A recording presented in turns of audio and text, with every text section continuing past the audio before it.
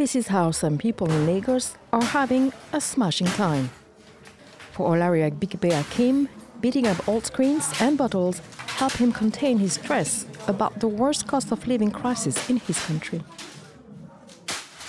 While I was smashing, a lot was running through my mind, like the current status of living in Nigeria. It's gone high.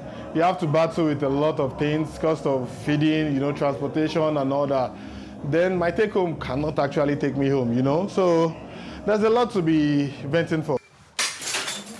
Others come to vent their anger for daily stresses, including traffic jams, notorious for trapping drivers for hours in the heat. The Shadow Rate Room, said to be the first of its kind in Nigeria, offers a safe space for people to let out pent-up emotions. For 7,500 naira, about $5, customers are left alone with protective gear and a sledgehammer in a room for a 30-minute session. The items are later recycled. The owner says the idea came during the COVID-19 pandemic in 2020, after he lost his mother and struggled with work.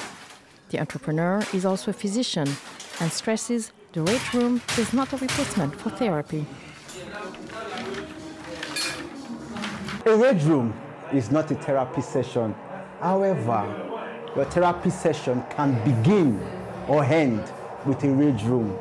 What we do here is to help people discover that sometimes therapy is needed, and this happens a lot of time after their session. Mental health services are still unaffordable for many in Nigeria. By tapping into their primal rage, Shadow Rage users may have found an alternative outlet